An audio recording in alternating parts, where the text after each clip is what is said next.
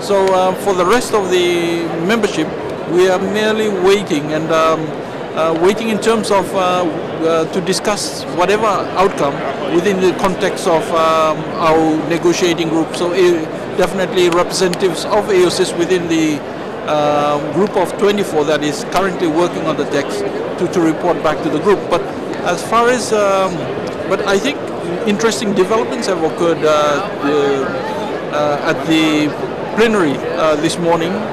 Well, this is Friday, in which a group of two presidents more or less have rejected whatever outcome the 24, the group Friends of the Chair are doing. And they were speaking on behalf of a number of countries as well. So it's giving a new dynamics, and I think we have always asked for a party-driven process. And it's for us, it's really unfortunate that we have been left out of the whole process. And then it's probably most likely that we won't achieve what we want. Like we wanted, I mean, the AOSIS, we wanted the legally binding commitment. I think it's not fair on us. I think the leaders should really look down to us and see how we the AOSIS countries we are struggling, because our survival really depends on whatever the outcome from this meeting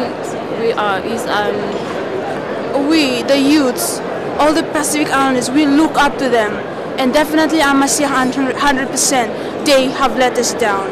I'm not only sad but pissed and angry. We need this deal. We don't want it. We need it. It's our survival we're talking about here. Please listen to us. Even though we don't have a deal this month, this year, then there is a need for a deal in the future. Yeah, we won't take it. We won't. We personally, my advice to the leaders would be: you're signing a suicide pact. You're gonna kill your people.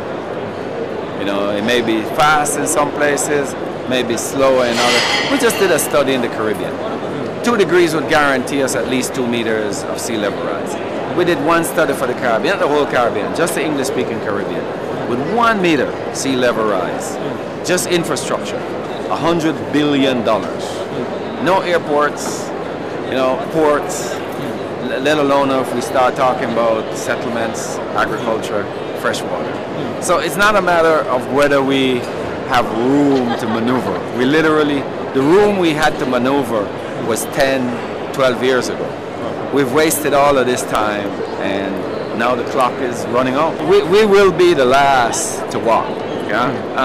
Our point is, if we walk away, we leave business as usual, and business as usual is killing us, right? So we can't. Nothing we will do is going to jeopardize our future by our own actions.